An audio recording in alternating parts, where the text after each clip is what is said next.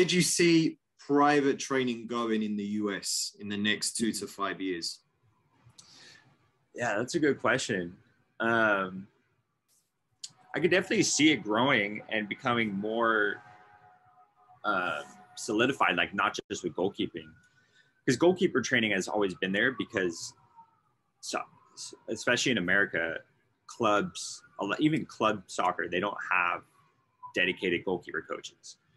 You know, some of them do, some of them don't. Some of them have like goalkeeper coaches that are there once every 2 weeks or whatever. And it's just not enough. Like goalkeepers need the extra training.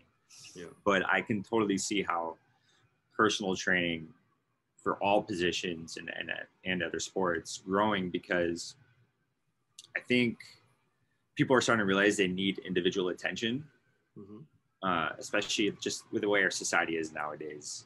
You know, like with social media and everything, everyone needs their attention, and they need on them. And I think that's going to translate to sports, and they're going to want the individualized attention to help them grow their skills and maximize their potential.